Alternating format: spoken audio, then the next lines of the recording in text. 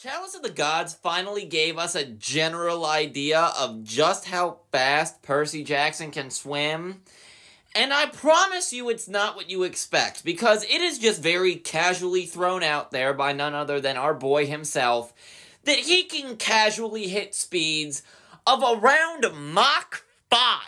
If you're not in the know about that sort of thing, you know I got you, because that is 5 times the speed of sound, over 3,800 miles per hour, or just under 6,200 kilometers per hour, for my non-American friends. To put this into perspective, this seemingly casual speed could allow Percy to traverse the furthest width of the Atlantic Ocean from the coasts of North America to the furthest coasts of Africa in less than an hour. And you see, this is why Percy always has to have people around him. It's never for his sake, it's simply plot armor for everybody else that would get in his way. Because could you imagine Percy erupting out of a body of water in a sonic boom and skewering somebody at, let me repeat myself here, 5 times the speed of sound because he didn't have to worry about rupturing the eardrums or melting the brains